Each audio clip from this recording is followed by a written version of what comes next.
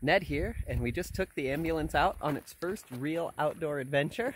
Emily and I are going to do a hike here at a Ghost Town Trail here in Oregon, and I'm really excited we got this ambulance up the road. Hopefully I'll get some footage of what the road was like on the way back down, but I'm pretty impressed with the driving it did. It was pretty smooth. We've done it.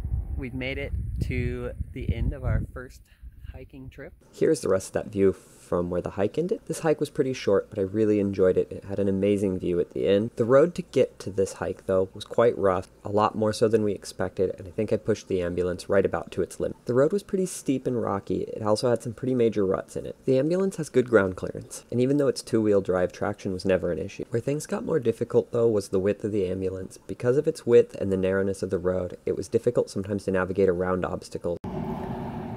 All was going well until a rock poked a hole in our tire. Oops. They were nice tires too. Overall, I'm quite happy with how the ambulance did on that trip. That road was about as rough as any that I think we'd be driving down. Most of the roads we go down are for logging purposes and are designed to accommodate a much larger vehicle than the ambulance. Thanks for tuning into the video today. If you liked it, please let me know by hitting that thumbs up button at the bottom. And if you have any feedback, questions, or suggestions for me, please let me know in the comments. I love hearing from you all. Have a great day.